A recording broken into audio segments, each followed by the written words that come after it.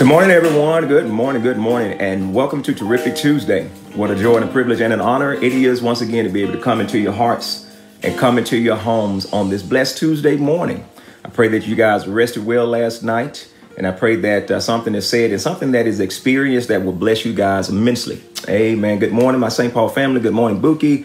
Good morning, Justin, Ladora, Minister Betty, Viola Fountain, Glenda Carr, Sharonda Giles, and everybody that is connected with us on this blessed, terrific Tuesday. Amen. I'm just grateful, just honored, and just downright tickled pink to be alive on this blessed day. Amen. As we get ready to dive into the word of the Lord, and as we get ready to get some worship on, I'm praying sincerely that God will continue to take you guys higher, that you will experience him more deeper, that you'll feel, that you know without a doubt that you're getting closer to him.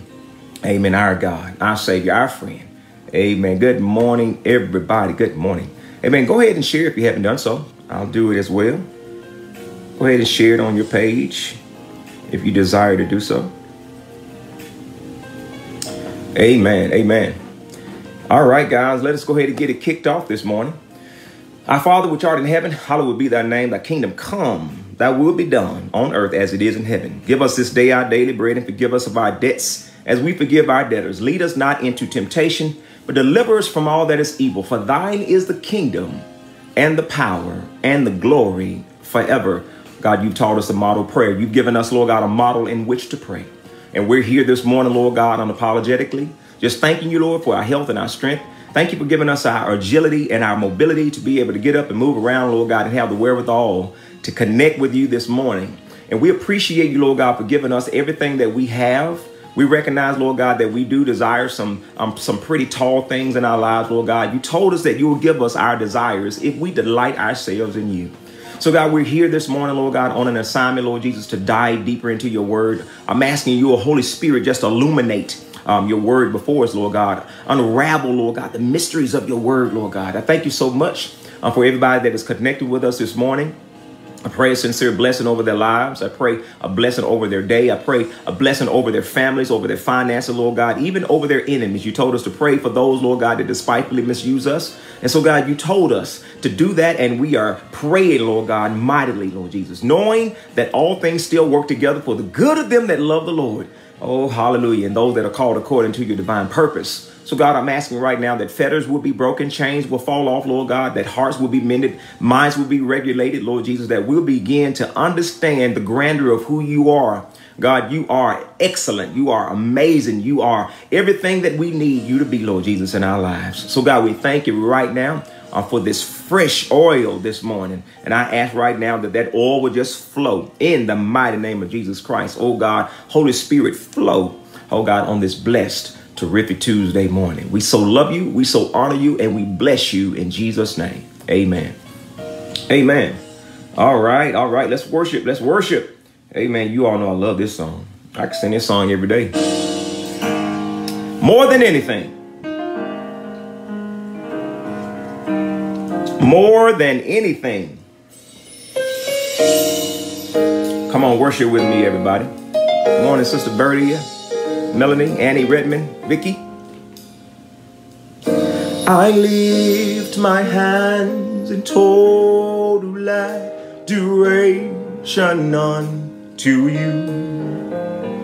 You reign on the throne, for you are God and God alone. Because of you, my cloudy days are gone. And I can sing to you this song. And I just want to say that I love you more than anything. Anybody love him with me this morning? Come on. I lift my hands in total adoration unto you. You reign on the throne. For you are God and God alone. Because of you, my cloudy days are gone. And I can sing to you this song. I just want to say that I love you more than anything. Oh, come on, bless the Lord with me this morning. Love me in your arms. You were my shelter from the storm. When all my friends were gone, you were right there all along. I never known a love like this before. Oh, I just want to say that I love you more than anything. Oh, I love you, Jesus. Come on, where you at? I worship and adore you, God. Just want to tell you, Jesus, Lord, I love you more than anything. Hallelujah. Does anybody really love the Lord this morning? I love you, Jesus. Yes, I worship and adore you, God. Just want to tell you, Jesus, Lord, I love you more than anything. Anybody know God has been good to you? Open up your mouth and say, I love you, Jesus. Yes, I worship and adore you. Just want to tell you, God, Lord, I love you more than anything. Woo. Come on, give God some praise right there. I love you, Jesus. Elohim, Jehovah Jireh, I worship and adore you. Just want to tell you, God, Lord, I love you more than anything. Come on, give God the praise. I love you, Jesus. You've been so good to me. Hey, Lord Jesus, Lord, I love you, yeah, more than anything, God. Hallelujah. Somebody give God a praise of hallelujah, the highest praise that we can give our God for waking us up early this morning. Yeah. I love you, Jesus, more than anything. Hey, shine my light to more, God. Yes, I love you, Jesus, because you first loved me. Hey, I love you, Jesus, more than anything. Oh, I love him this morning. Does anybody really love the Lord this morning? Amen. Somebody shout amen. That's how we wake up on a terrific Tuesday, because God has been so good to us. Amen. We're here to magnify him. Amen. That is the quintessential thing that God has created us for. It is for worship. Amen. Amen. We're here to lavish our love upon our God. Amen. That's how you praise and worship your God this morning. Oh my God. Hallelujah. Somebody shout hallelujah. Amen. Amen. Amen. Amen. Let's get into this word now, my friends. Let's get into this word. Yeah, when the war music is on. Amen. Amen. All right, guys. But if this is your first time connected with us, my name, of course, is Pastor Therman Cunningham Jr. I'm the senior pastor of the St. Paul Missionary Baptist Church of Comida, Mississippi. We're so delighted that you would take out time to join us on this blessed, terrific Tuesday morning.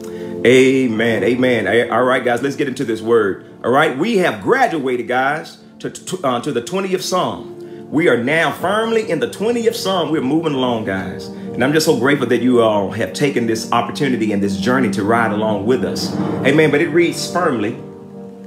It reads firmly like this. In times of trouble, My God is so good already. May the Lord answer your cry. May the name of the God of Jacob keep you safe from all harm.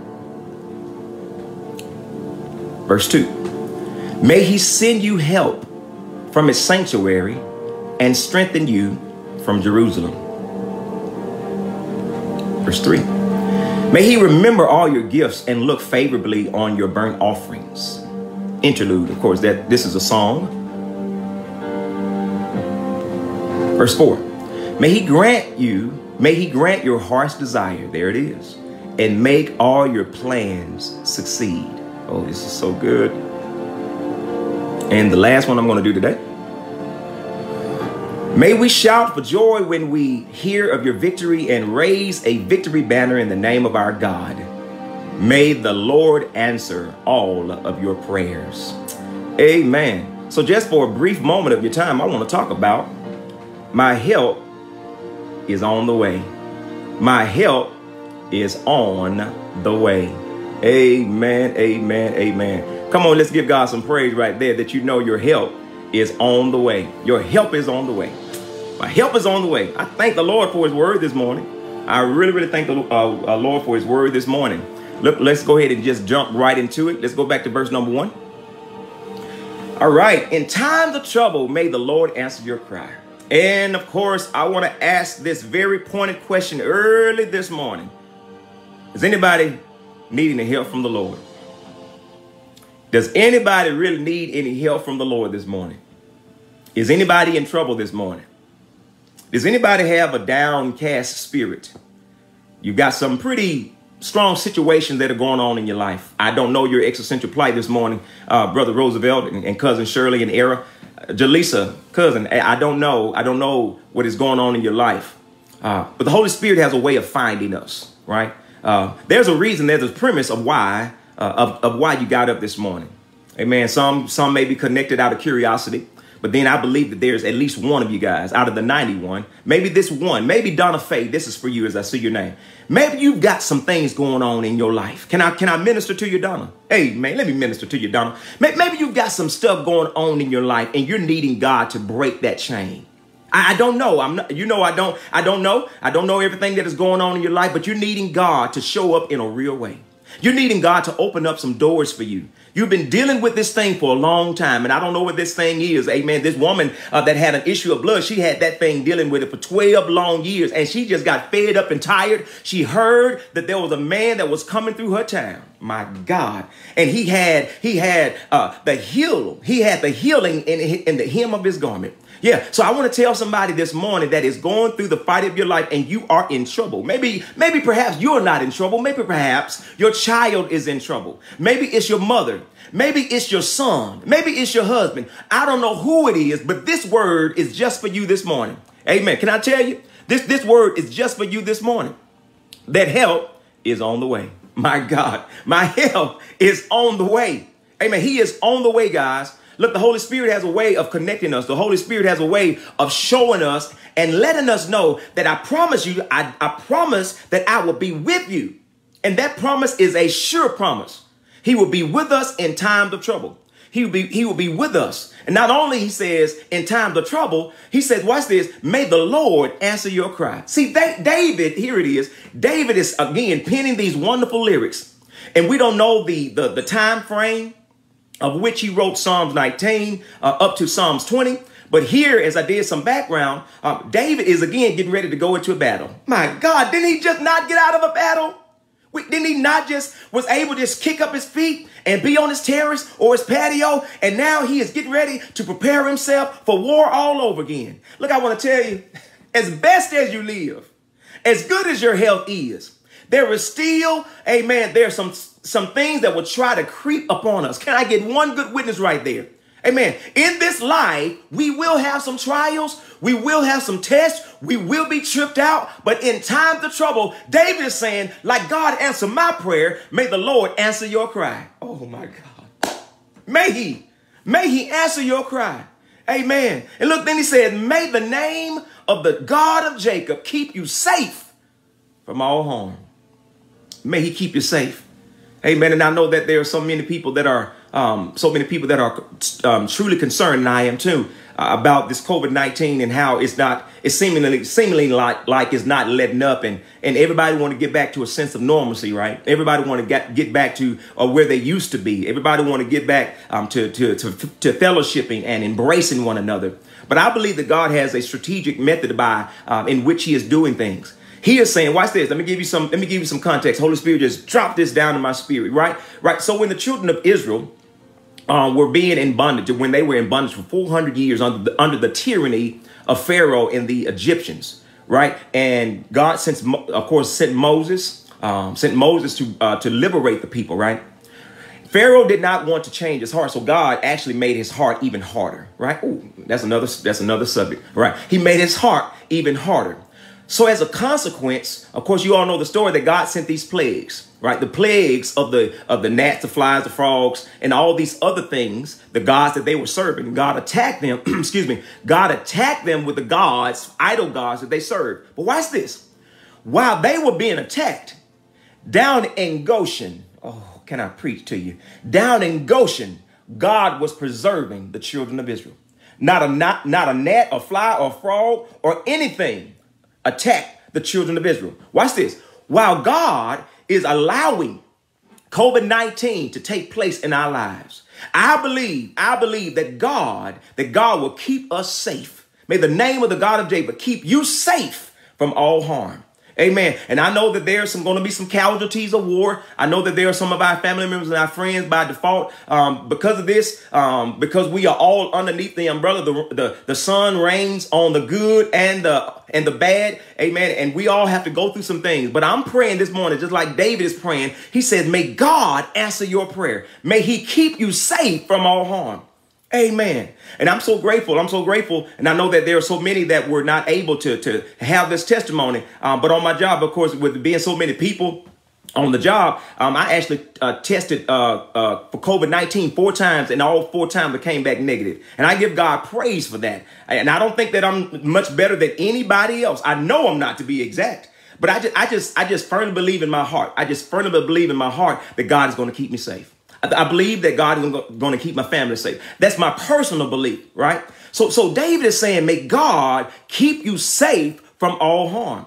And you just need to continue to stay underneath God's wing, right? Let's go on. I hope this has helped somebody. Look at this. He says, verse 2, may he send you help from his sanctuary and strengthen you from Jerusalem. Yeah, so where God is, may he send you help. Does anybody need that help this morning? Does anybody need God to undergird you? Does anybody need God to lift you up? Does anybody need God to lift you up from that place of complacency, that place of doubt, that place of worry, that place of, you know what, I will never be able to get out of this. I will always be where I am. Look, we need to stop speaking those words. Look, the Bible says that life and death is in the power of your tongue. We need to begin to speak affirmation, words of affirmation. God, I am your child. God, I'm a king's kid. God, I'm a citizen of the kingdom. God, I'm above. God, I'm a lender, not the borrower. God, I can do all things through you, God, who gives me strength. God, send me help from your sanctuary. And God, not only send me help, David is saying, but I need some strength this morning. I am fatigued along the journey. I've gotten weak along the journey. I need some help. That's what David is saying this morning. Because impending war is upon me and my nation. Impending war is upon me and my family. Impending war is right around the corner. God, I'm praying right now. This is a prayer this brother prayed. He said, God, I'm asking that you send help from your sanctuary. And I love that about David. I love that about this brother, is that he didn't, even though he was the king, and even though he was a conqueror, even though the women cried out, hey, David killed tens of thousands and Saul only killed 1,000. Even though God was with him, he still had the wherewithal to still pray to God and say, God, here I bow before you. I know I'm one of the most powerful people in the world. I know I have one of the most prestigious positions in the world. Come here, President Trump. You need to hear this message this morning. It does not matter what position you hold. It does not matter what title you have. We ought to still be able to bow down before a holy God and ask for some help. My God, look, I'm telling you this morning, that's how this brother was able to be successful. And that is how we will be successful this morning. We get down on our knees and begin to cry out to Abba, Father. Amen. Send some help. Send some help from your sanctuary, oh God. Amen. Look, verse 3. may he remember all your gifts and look favorably on your burnt offerings. Yeah. So in other words, David is saying, may he remember everything that I've done for you, God, how I was obedient, how I went to you first. The word of God says in Matthew 6:33, to seek ye first the kingdom of God. Come on, help me. And all of his righteousness, and all these other things will be added unto you. Hey, yeah, may he remember all of your gifts, your sacrifices, how you were obedient when everybody else was going left. God told you to go right. You went to your spot of obedience. Look, and I've learned something, that when you do what God tells you to do, God will look favorably upon your burnt offerings. He will look favorably upon your life. And our lives ought to be a burnt offering. Our lives ought to be, we ought to pour our lives upon the Lord. The Bible says it like this, that we ought to be what? A living sacrifice, holy and acceptable unto God, which is our reasonable service. May God look favorably upon our lives. And I know that we are not always there. I know that we have not yet arrived in our lives. I know that we still have some bends. I know that we still have some proclivities in our lives. But my prayer is that may God look favorably on our lives. And that when we do error, that when we do make a mistake, when we do say the wrong thing, we ought to be quick to say, you know what? Oh, God, please forgive me for that. Please forgive me for that. Right? Because the Bible clearly says in Romans 3:23, for we all have sinned, guys. All of us have sinned and come short and missed the mark. May he remember all of your gifts and look favorably on your burnt offerings. And my prayer today, that we would lay down our lives on God's altar. Come on, Holy Spirit. May we lay down our hearts on the altar of God. May he work it out. Somebody shout, God, work it out for me. All right, guys, look at this. May he grant your heart's desire and make all of your plans succeed. Oh, my God. I want to pause here for a moment and double click on it. Watch this. May he grant your heart's desire. Minnie Stewart, do you have any desires this morning? Annie Redmond, and Georgia Grayson, and Teresa. Amen. Does anybody have any grand aspirations, any desires to maybe start that business, or to keep that business operating, to keep that business going? Or you have any aspirations for your children? Do you want to go back to school and work on your get your bachelor's or your master's or your doctorate degree? Do you want to go ahead and step out into that water like Peter did and walk on that thing? Right. God is saying, David is saying, may he grant your heart's desire. And the word of the Lord says that he will grant you your heart's desire, right, if we do what he has called us to do. And I know that there's some time that we are afraid, right, because we believe that our nest egg, come on, hallelujah, that our nest egg is gonna eventually deplete. No, but if you trust in the Lord, come here. If you trust in the Lord, God will give you the desires of your heart. Yeah, if you delight yourself, in other words, delight meaning that you wake up every morning with God on your mind. You walk through the day with God on your mind. You're trying your best to be the best wife that you can be. You're trying your best to be the best husband. You're trying your best to be the best pastor and the best first lady. You're trying your best to be the best mother. You're trying your best.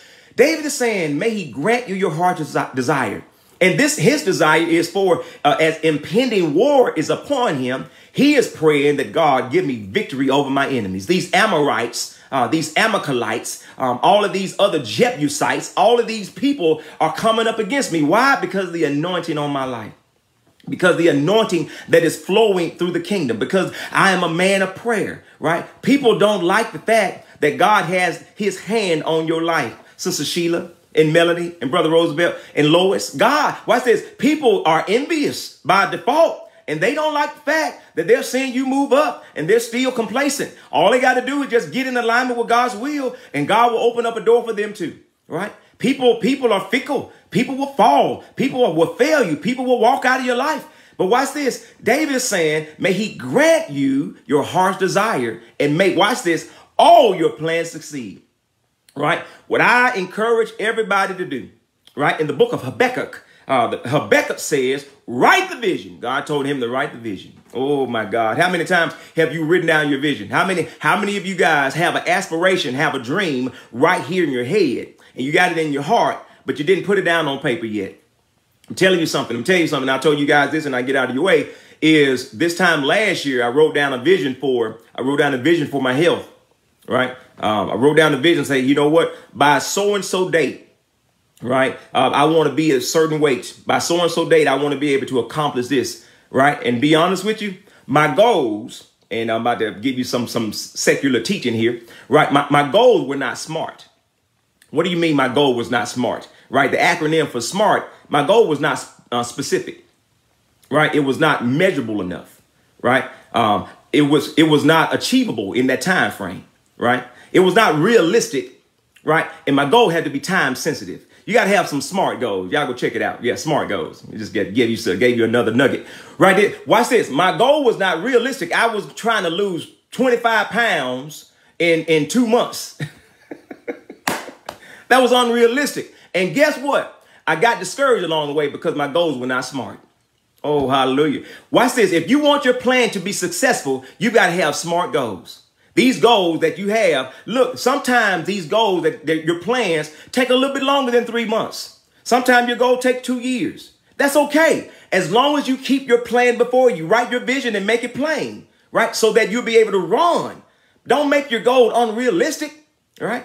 Make your goal say, you know what, God, I'm putting this in your hands. And allow God to orchestrate that thing. Just like that woman that came and spoke in my spirit on Sunday morning when I went jogging. It was exactly what I needed at the time.